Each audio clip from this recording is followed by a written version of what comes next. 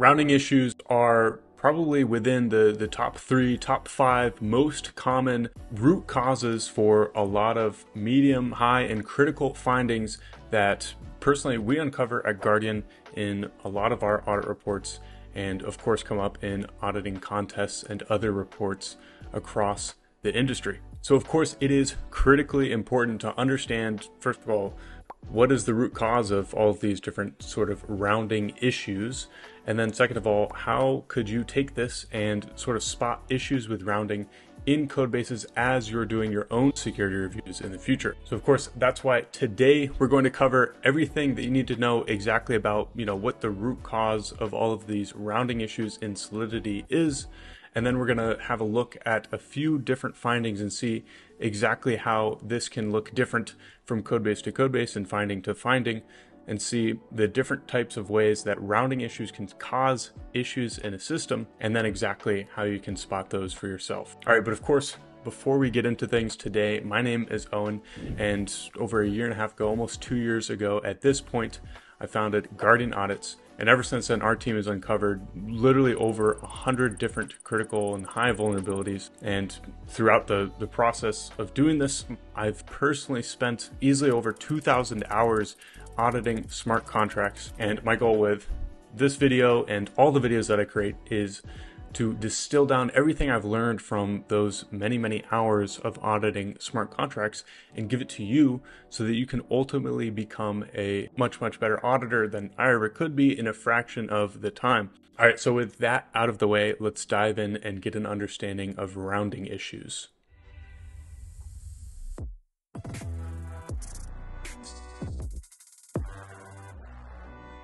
All right, so to start off here, we've got our whiteboard of truth and justice pulled up here. And first, what we're going to understand is, why do we have this idea of rounding issues? Why is it so common throughout code bases to have all sorts of different rounding issues?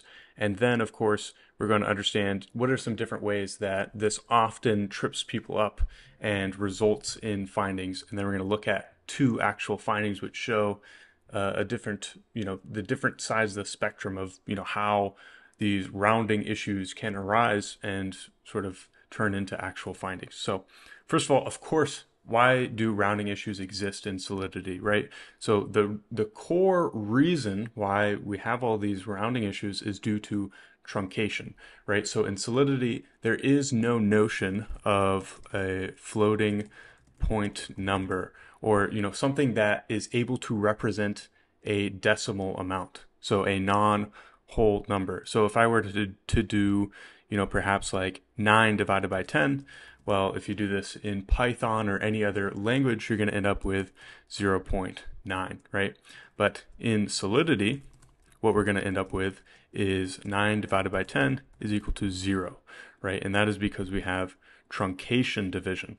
And so instead of being able to reach back and leverage some decimals here of precision, there's nothing that we can use to the right of the decimal here to represent fractions of an amount.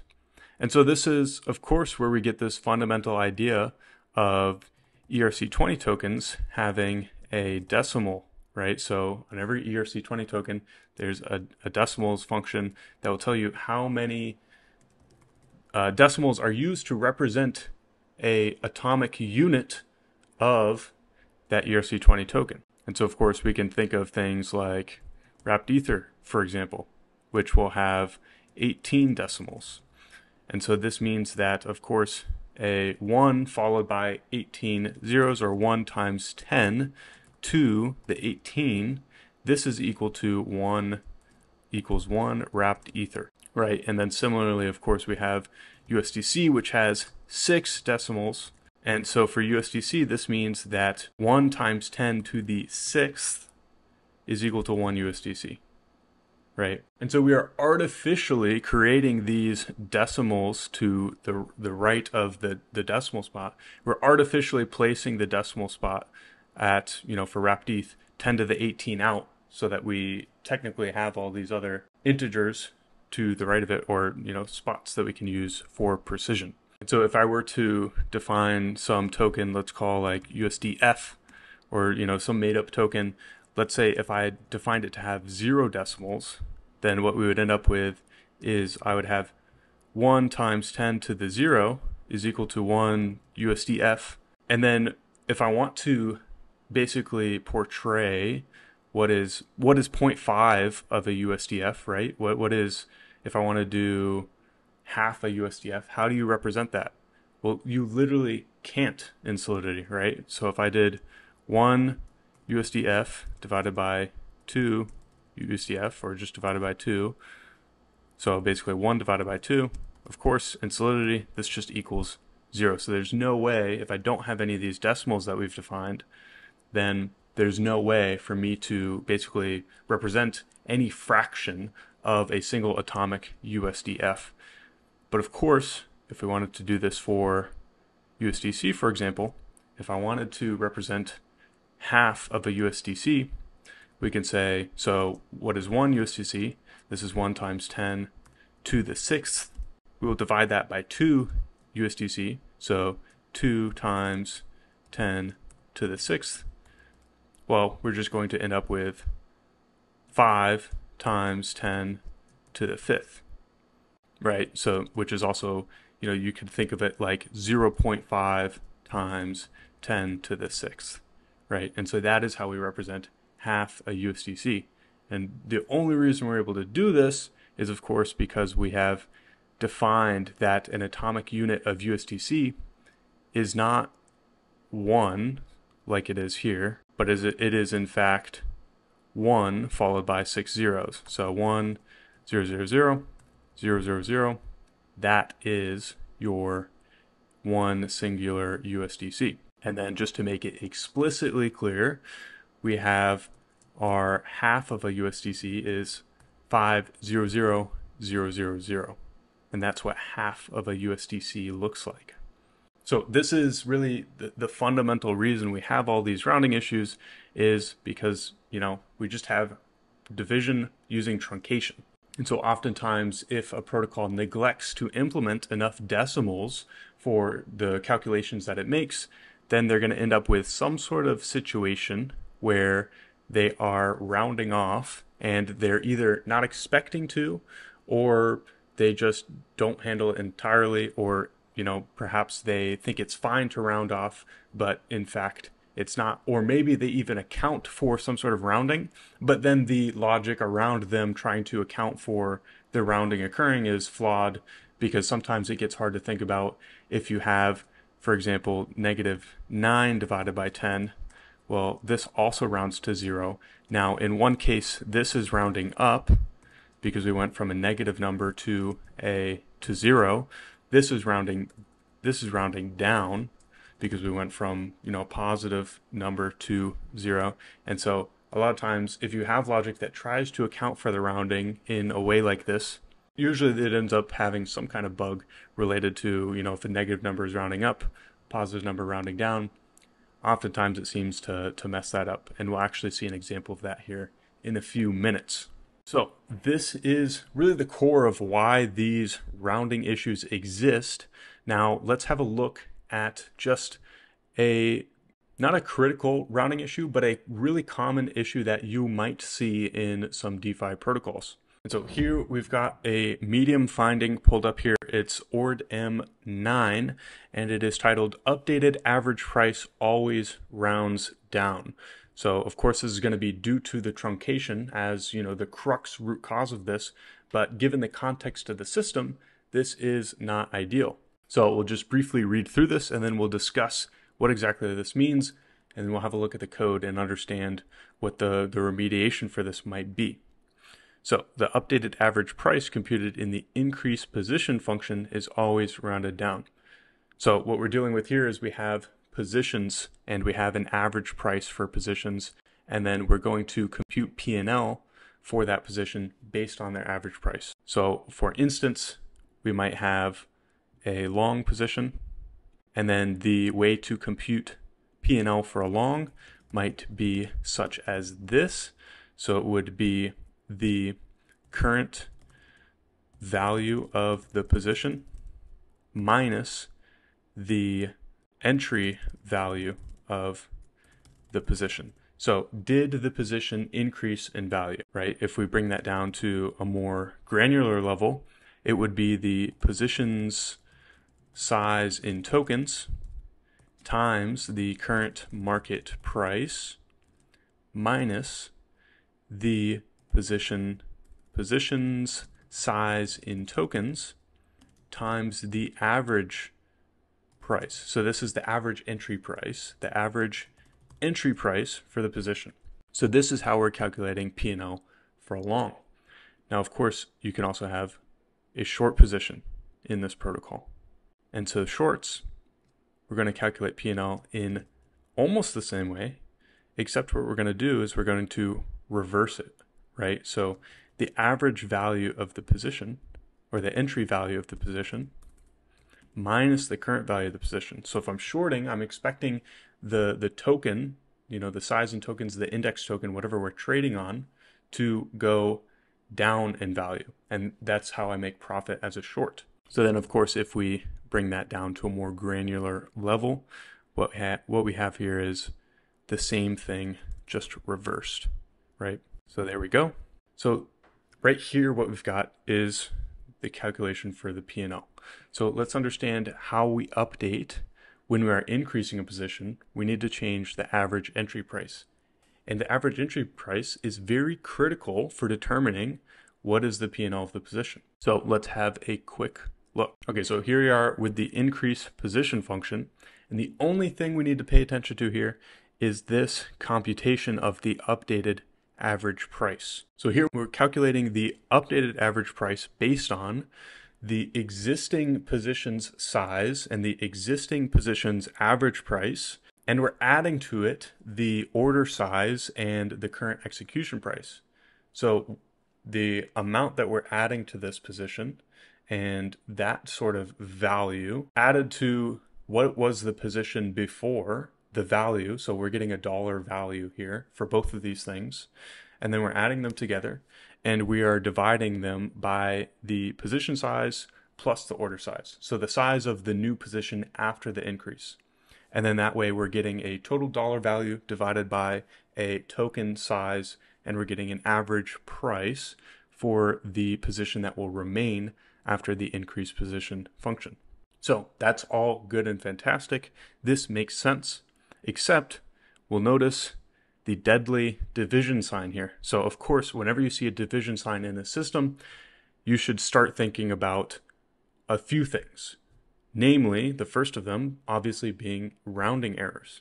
The others might be a divide by zero revert or something like this, but we're going to focus on rounding errors. So just like we discussed earlier, we have this issue of truncation. So I know that if this numerator here is not exactly divisible by this denominator, and maybe there's some remainder, that remainder is just going to get left off and not considered in the resulting value. So what does this mean? This means that I could potentially add an order size and an execution price.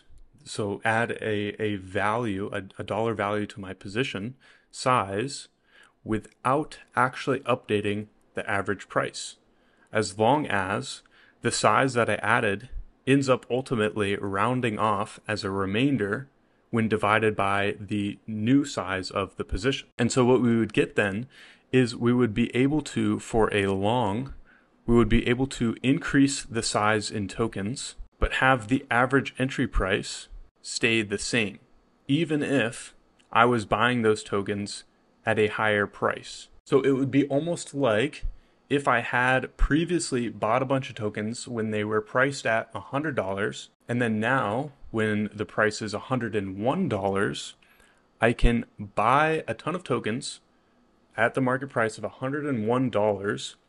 And if that new addition rounds off, if this order size times execution price is small enough to round off when compared to this denominator here, then it's almost as if I bought all of those new tokens at my previous average price, which is $100. So the net effect here is being able to buy some amount of tokens, a small amount of tokens given, but at $100 rather than at the current actual market price of $101. So that sounds great, but what? Let's actually walk through it in mathematics, right? So let's have an actual example that we can work through here. So first of all, in the finding, we've got a particular example right here. So when we have a position size, an existing position of 1E18 and an average price of 100E8, so we have this existing position. So we've got position and it has a size. So here's the details of the position. It has a size, an existing size of 100E18, or sorry, 1E18. And then we've got an average price of 100. And the price is, in this particular system, price has 8 decimals. So we've got a price of $100 here, denominated with 8 decimals. And then we've got an order size of 1E10. So admittedly, something that is, relatively trivial compared to a size of 1E18, order size of 1E10, and then the execution price, so the price that we are adding this 1E10 at is 101E8. And so we are buying this 1E10 amount of tokens at a market price of $101, right? So let's walk through the updated average price calculation and see what we end up here with. So first of all, what we do is we do the size, so that the value of the current position. So size times the average price, 100E8. That's the size of the current position. And then we're going to add to that the size of what we're adding, so the value of what we're adding. So 1E10 times the execution price of 101E8. Now all of that, we're going to divide this by the total size of the resulting position that will remain after we do this increased position. So we're going to do 1E18 plus 1E10. Okay, great. And this is going to give us our average entry price. So average entry price is equal to, let's see what it is. So we'll pop it into a full precision calculator here, and we can see that we've got .99999, but Solidity don't care about all these nines. Solidity will just give us this 100E8 here. So 100E8 is the resulting average entry price. So I was able to increase the size of my position by 1E10, and the execution price here had increased from $100 to $101, but that literally did not affect the average price of my position. And so, of course, this is a somewhat trivial amount comparatively to what the position had in size, but, given the right token, it could potentially have a material effect on the system, and some malicious actor could be able to leverage this to basically exploit the system and be able to buy tokens at this average price instead of what the current market price actually is. And so the right way to address this is when you have a long, which would benefit from doing this sort of rounding down to decrease and basically make the average price stay the same. When you have a long, instead, round up. So use round up division. And so there are, you can use like the popular Solidity math library, which will have a round up division, which will, instead of rounding down and doing truncation like this, it will round up if there's any remainder. And so this way you're making sure to always be giving the trader the slightly, err on the side of giving them the higher average entry price for a long, so that they will have a lower P&L, and there's no possible way to exploit the system if there is some sort of rounding truncation like this going on. And so, of course, that is our recommendation here. It is to use roundup division when calculating the updated average price for longs, and then use the same truncation round down division when calculating the updated average price for shorts. Because, of course, for shorts, if I'm going to be decreasing my updated average price relative to what it would be, then I'm actually decreasing my P&L. All right, fantastic. So that's one example of how rounding not being accounted for can actually potentially cause issues in a system and potentially lead to some sort of manipulation or gaming of the protocol. Now let's see a different kind of rounding error where team actually looked to account for rounding and actually control rounding themselves, but actually encountered some logical errors when they were trying to do that. So let's have a quick look at this finding, TMAP 2 here, which is titled Incorrect Tick Rounding. So we're going to focus in on this last part, which has to do with the round ahead function. And first of all, to understand what we're doing here, we have to understand this idea of ticks, right? So just to give a brief overview, in this particular protocol, we are using a concentrated liquidity curve. And of course, we know that those have ticks, right? We're going to break up the liquidity curve into discrete tick lengths, and we're going to have all these different ticks. So what this particular function is doing is for a given position that is either 0 for 1, so if a trader opens a position from this tick to that tick, and if it's 0 for 1, then it trades this way, then we need to be able to round, like let's say if I had some tick that's not an even tick spacing, a tick of 7, well, I need to be able to round that to either 10 or 0. I need to be able to round that to an actual tick that is divisible by our tick spacing. So rounding ahead for a 0 for 1 position goes to the left here. So round ahead should bring this 7 to a 10. However, round ahead for a 1 for 0 position should go this way, and it should round this 7 to a 0. So depending on the position direction, this tick should round to different ticks that are divisible by the tick spacing. And of course, if all of that sounds like gobbledygook and it doesn't make sense, then be sure to go and check out my video on making Uniswap v3 simple as possible, and maybe even go and check out the AMM complete deep dive video that we have on the channel, and hopefully that should help this make a lot more sense. But really the crux of what this function is intended to do is take this 7 and bring it to 10 if it is 0 for 1, and bring it to 0 if it is 1 for 0. So let's go ahead and read part of the description here. So the round ahead function implements incorrect tick rounding where 0 for 1 cases where the rounded tick is negative, it is rounded up twice. First, the magnitude of the negative tick is reduced with rounding, and then it is further adjusted up by the tick spacing. And then on the other hand, positive rounded ticks are rounded down and not adjusted up. So let's have a look at this function and understand what we mean here.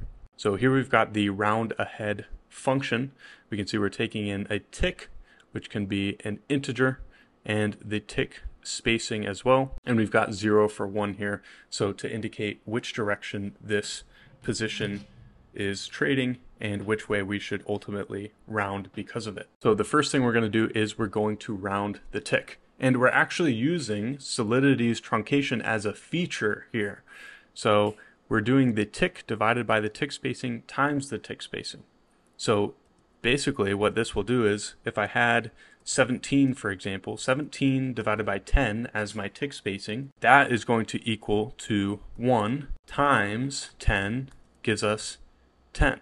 So I've essentially just rounded off this 7, which wasn't it was a remainder when you divide it by 10 due to truncation. So we divide and multiply, get it sort of, snapped on to that divisible rounded tick. And of course, if the rounded tick literally didn't change anything, then we can just straight up return it. So in this case, if the tick that we were given is 10 and we divide it by 10 and then we multiply by 10, this is of course equal to 10. And then there's no extra considerations here. Now where it gets a little bit tough is where we have this situation of 7 is in the middle, right? So let's have a look at what happens. If I were to divide this by 10, then with solidity rounding, I actually get 0. And then I multiply 0 by 10, well, that's still 0. Well, we just rounded backwards, right? But for 0 for 1, we want to round up to 10. So we've got to implement some special logic to do that. So for 0 for 1, if 0 for 1 and the rounded tick is less than 0, then we'll take the rounded tick and add the tick space. Well, you might have already noticed, but that doesn't really solve our issue here. So we have an issue where 7 needs to go to 10. The rounded tick is exactly equal to 0. So what we need to do is we need to add the tick spacing to that result. But of course, this is not going to do that for us because the rounded tick is exactly equal to 0. It's not less than 0. And so let's see, even if let's say we had a tick -7, if we want to round ahead, then we want to go from -7 to 0, right? So let's see what happens here. So our rounded tick is in fact going to be 0, right? So what we have here is -7 divided by 10, that's equal to 0, times 10 equals 0 still. And so in that case, we actually do move to 0, and there's no adjustment necessary. Well, let's try -17. So if -10 is there and -17 is here, let's see what happens. So we've got -17 divided by 10 equals -1 times 10 equals -10. This is not true, so we're going to come here. We are 0 for 1. The rounded tick is negative, so then we add the tick spacing to the rounded tick. So we already went to -10. This was our rounded tick after that first adjustment. Now we're going to add the tick spacing again. So we're going to go from -10 all the way to 0. So we just rounded -17, skipped over the closest full rounded tick, and went to 0. So we just increased it up twice. So there's a few logical errors going on here. And we can see this if we go ahead and copy this into a chisel shell. We can go ahead and play around with this. We can see if I want to round ahead, let's say, first of all, let's try 17. And let's say the tick spacing is 10, and let's say it is 0 for 1. So I should go from 17 to 20. That's what I should go. But we actually go from 17 to 10. Now let's see, what if I try 7? So 7 goes to 0. So we're in fact rounding backwards. Now what happens if false? If 0 for 1 false? So I do want 7 to go to 0 here, and it does. But for 0 for 1 true, it doesn't. Let's see what happens with -7. We get 0, and that's actually expected. That's good. But of course, if I say false, so we want it to go to -10, it still goes to 0. And then of course, if I go to 17, this should go to -20, and it goes to -10. But if I say true, this should go to -10, it goes to 0. So there's a lot of different issues going on here with this round ahead function. And so the recommendation here is they need to account for a few different things, right? So first of all, if 0 for 1 and either of these two things are true, then we need to actually move the tick spacing up. So let's copy and paste this in, and we'll have a look and understand what this adjustment is doing. So we're replacing these two cases here with these lines here. So for the 0 for 1 case, if the rounded tick is positive, which means that basically we rounded it down, right? Because if our rounded tick is positive, we came from, for example, we came from 17, we rounded it to the closest nearest thing, so we rounded it back to 10, the magnitude decreased. The magnitude, when you round stuff off, will always decrease. Well, we want to go to the left because it's 0 for 1. So we got to adjust up by the tick spacing. So if this is the case, we got to adjust up by the tick spacing. Or if the rounded tick was 0 and the tick before the rounding was greater than 0, then we got to adjust up. So for example, if we had 7 here, the rounded tick is 0 and the original tick was greater than 0, so we got to adjust up. If it was -7, however, the rounded tick is 0, but the original tick was -7, so we don't have to adjust up an additional time. We just want to go to 0. The same exact logic, just inversed for not 0 for 1. So let's go ahead and let's try out these modifications to our round ahead function. So let's try out round ahead. Let's try out 7 with a tick spacing of 10 and 0 for 1 true. So we expect this to go from 7 to 10, right? And we go to 10. Let's try out 17. So 17 should go to 20. All right, there we go. We're at 20. Let's say 2. 2 should go to 10. Okay, great. So let's try out -2. We don't want to go all the way to 10. We just want to stop at 0, and we get 0. Let's try -7. We get 0. -17 should go to -10. That's great. And then let's try a 0 for 1 false. So -17 should go to -20. There we go.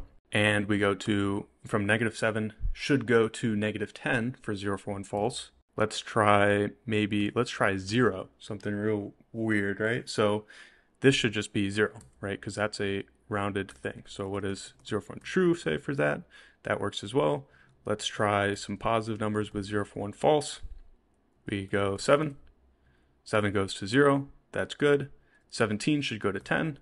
And there we have it. So this is the exact handling of all the cases that they need to cover just around this very simple rounding here. So you can easily tell that there's a lot of different complex edge cases that come up when you try to account for rounding. You try to build in the logic for truncation like this. So those were 2 examples of completely different findings that had to do with completely different systems that were both affected by this truncation logic, and both had to deal with that extra added complexity. So now, of course, when you're doing your own security reviews and you encounter a division symbol ever, you need to think about truncation, right? Are they handling truncation the right way? Are they expecting truncation to occur? What can happen if I provide really small values? Can that get rounded off? And can that affect the system in some negative way or give me some advantage as the user? Or are they just handling, these truncated amounts completely wrong